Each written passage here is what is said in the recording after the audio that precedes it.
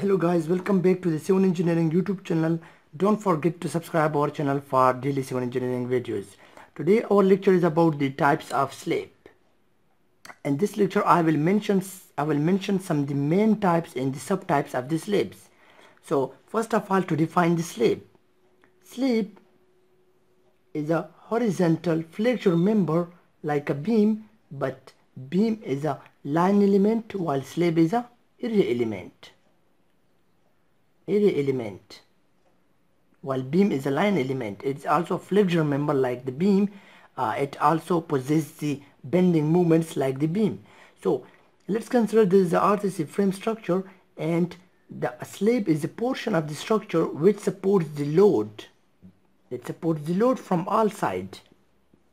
These may be the loads of the furniture, these may be the loads of the people moving inside the building. So the whole load is coming on the slabs, and then slabs transfer the load into the beams.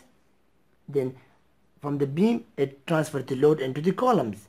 So slab is the main portion of the structure by which load is acting, right? So here I will now discuss some types of the slabs. There are some further classification in the slabs. So let's discuss the types of slab. The first type of the slab is the conventional solid slab. This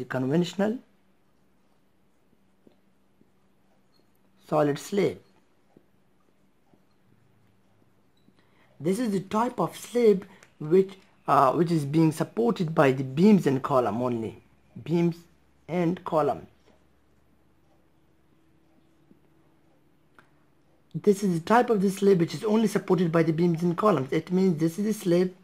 It's mostly used slab in the daily life structures. This is the beams supported by beams, and this is also supported by beams on all sides, and here is the columns. So this type of structure which is only supported by the beams and columns, this type of slab we call is the conventional solid slab. And there are further two classifications of the slabs. One is the one-way slab, and the other is the two-way slab. I have uploaded the video difference between the one-way and two-way slab. You can watch the video. I will give the link in the description. And the one-way slab, the longer to shorter span ratio is greater than 2, while the two-way slab, the longer to shorter span ratio is less than 2. Consider the one-way. There is a one-way span.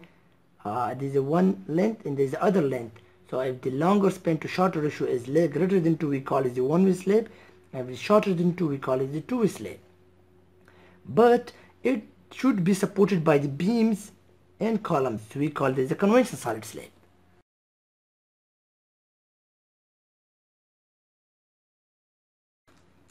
Another type of the slab is the flat slab. The flat slab. We can see the flat slab. So these are the type. This is the type of the slab which is supported only by column. For example, consider this is the slab, and there is no beam in this type of slab.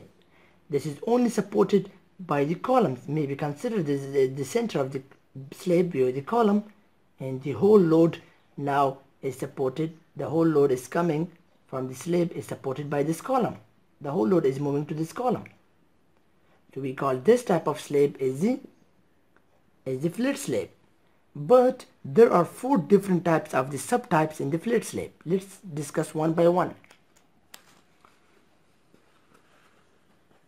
The first one is the flat slab with the drop panel.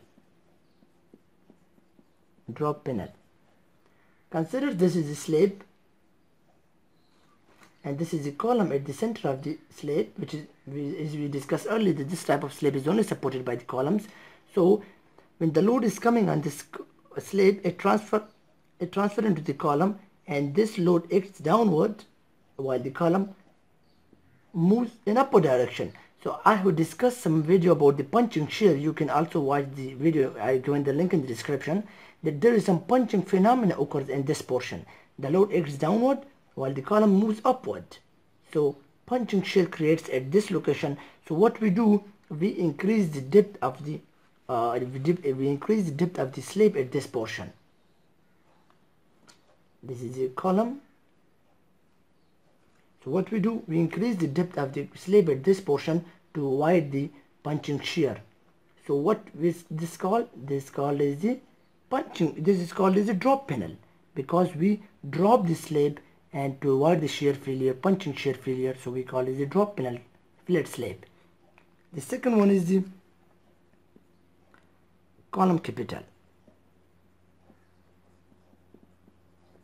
It is a subtype of this flat slab, in which we increase the column size, like this, in which we increase the column size at the junction with the slab. So we call this type of slab as the column capital. Now in this case, we increase the size of the column at the junction with the slab, so we call it the column capital.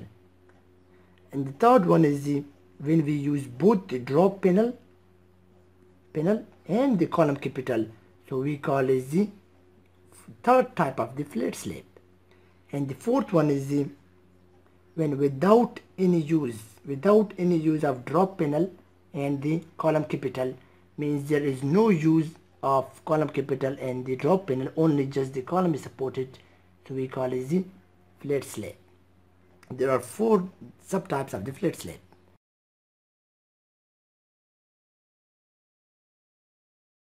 The third one is here I will write the third waffle slab system.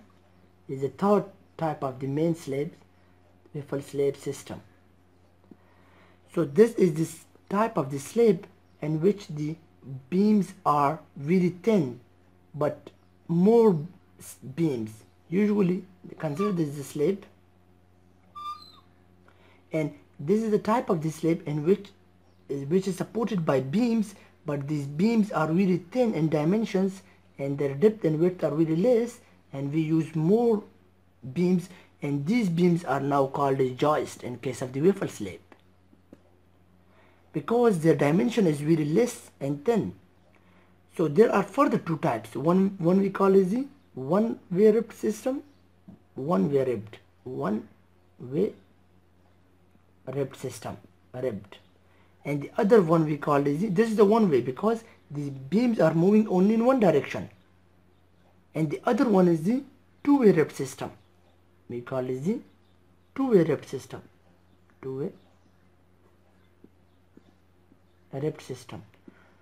In case of the two-way, the beams are moving, the joists are moving in both the directions, so we call it the two-way ribbed system.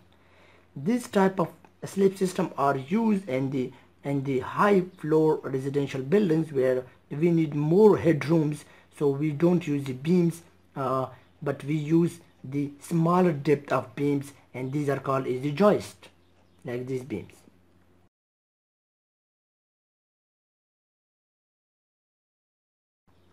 So these were the 3 main types of the beams, the 3 main types of the slabs I have discussed with you guys. And so don't forget to subscribe our channel for more civil engineering videos. Thank you for watching our video.